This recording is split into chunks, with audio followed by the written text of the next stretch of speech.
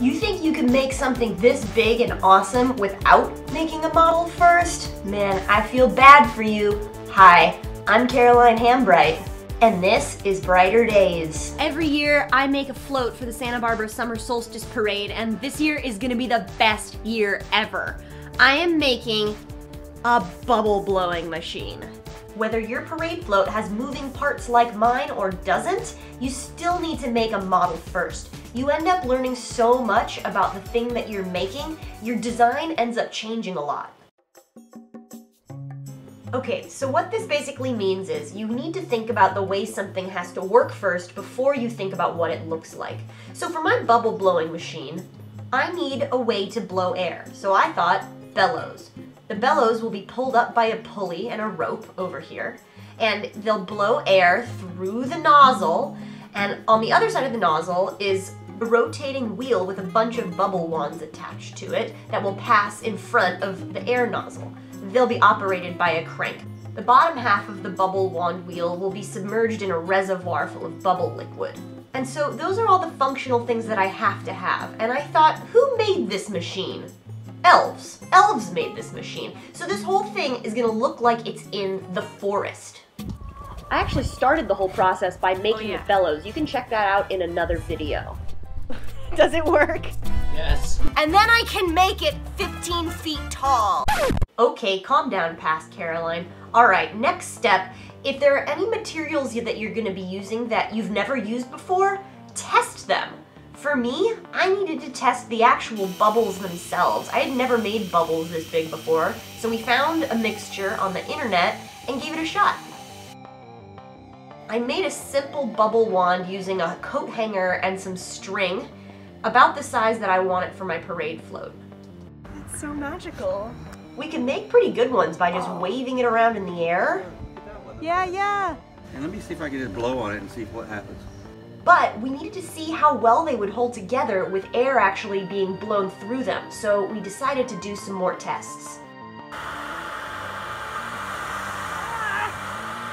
That's a hairdryer. They seem to be holding up pretty well. In fact, it works so well that we're afraid even a little bit of wind will create a bubble before the wand even gets to the bellows. This is really important, and we'll come back to that later. But first, let's start building. I'm not going to show you my entire process, just some highlights where I learned some really interesting things and my design had to change. First of all, the reservoir that holds the bubble liquid. Here's my first attempt.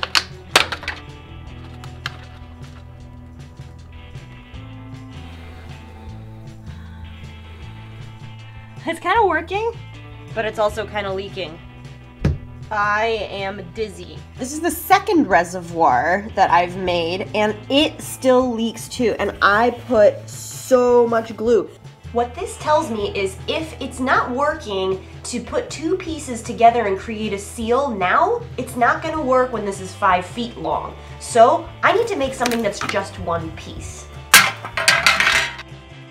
I mean, it works, but this thing is super dangerous, and it was a total mess. This isn't gonna work either. I realized that I needed plenty of space around the wand wheel. Now, I did put these together, however, this time I'm using a liner. Yeah, I think that's gonna be the best thing to do. It has to be lined with something like a tarp or Tyvek or something like that, so it'll just hold all of that water. And this is why we do this. This is why we make a model, so we can find these problems out now. Like, if I was trying to do this on a large scale, the problems would be, you know, multiplied that much. Okay, so this is my first model, and it works. See, you pull and the problem here is, what does this look like to you? Because to me, gallows. It looks like gallows. It looks like hangman. Okay, and that's not cool. This reminds me of another time that I worked really, really hard to make a 6-foot-long laser menorah and put it in my front yard for Hanukkah, and some neighbors thought it looked like an oven and that we were anti-Semites. No problem. I redesigned. That's part of engineering. So I've got a simple lever here.